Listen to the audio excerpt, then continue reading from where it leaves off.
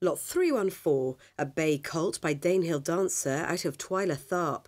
Twyla Tharp, a daughter of the champion sire Sadler's Wells, was second in the Group 2 Ribblesdale Stakes and is the dam of two winners from two runners, topped by the Fugue, winner of the Group 1 Nassau Stakes. Twyla Tharp's half-siblings include the Group 1 Queen Elizabeth II Stakes winner Summoner and Compton Admiral, the European champion 3-year-old, and sire Compton Admiral. Lot 314, a bay colt by Danehill dancer out of Twyla Tharp, consigned by Watership Down Stud.